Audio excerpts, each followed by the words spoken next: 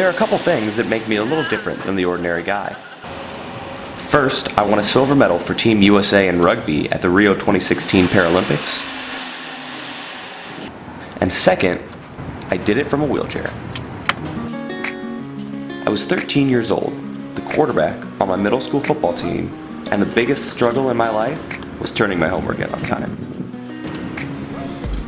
Then, on my way home from a football game, a car accident broke my neck and changed my life forever. Here we go.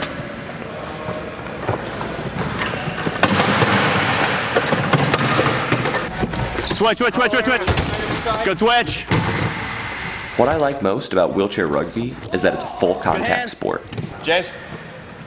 It might sound crazy, but I play defense, so it's my job to smash into other players to keep them from scoring. It's incredibly physical, and it can hurt. I love it. When I talk to groups, my message changes depending on the audience, of course.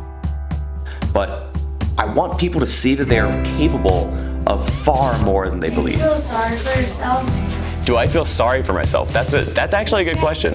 One thing that I say is, I don't think I ever would have gotten to the Olympics in any able-bodied sport. So the fact that I broke my neck actually allowed me to participate in the Paralympics. So no, I don't feel sorry for myself.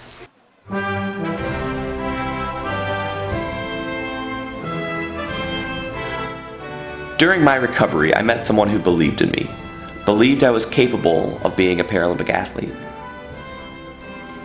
He really helped me realize that mental and emotional limitations, not physical ability, are life's biggest challenges.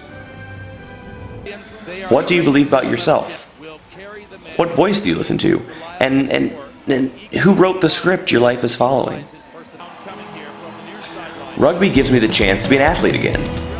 I've put in the effort required to perform at the highest level of competition, and it's paid off. I'm now a Paralympic silver medalist. I want others to see me, hear my story, and remember that a guy who can't move his legs can become a world-class athlete. How? Because he believed he could. What do you think?